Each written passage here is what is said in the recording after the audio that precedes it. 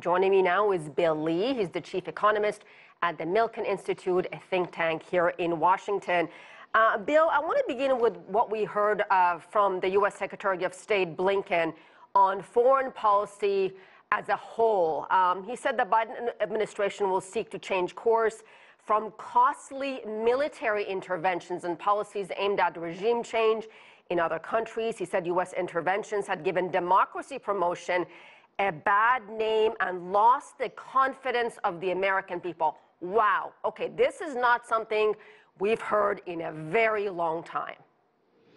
I think it's a recognition that foreign policy, going back to the Clinton era, has really taken the mistaken course of trying to transform countries into democracies. Instead, I think it's a recognition that countries will transform themselves once they become more developed economically. And so strengthening domestic economies is really a high priority around the world, not just here in the United States, but also to helping other countries develop domestically as well. And developing their economies will also come with it the need for democratic reform.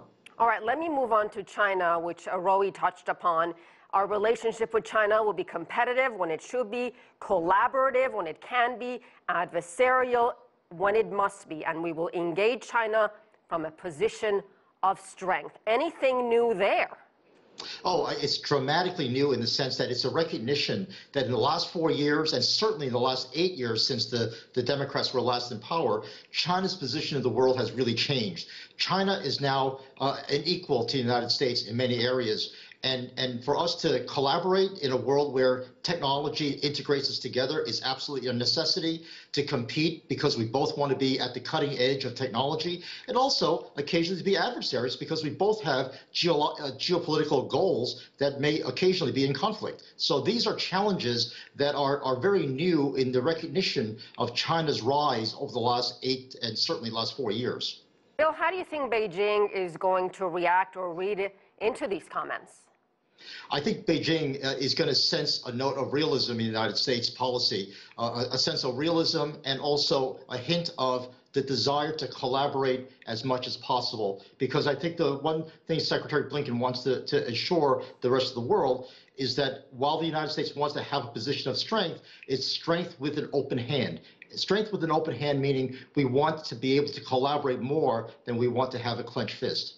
Why does this relationship between the world's two largest economies, why does it have to be adversarial? And that's a question really mostly for the Americans here. Well, there are geopolitical goals that China has expressed of wanting to extend its boundaries into the South China Seas, of different sorts of democracies and different interpretations of rule of law and intellectual property protection. These are things that will be confronting each other as the two economies start to integrate, and their technologies could potentially clash, which is why it's so important to collaborate on setting a global trade framework and a global framework for intellectual property exchange so that both sides are protected. All right, we'll leave it there. Bill Lee, as always, thank you.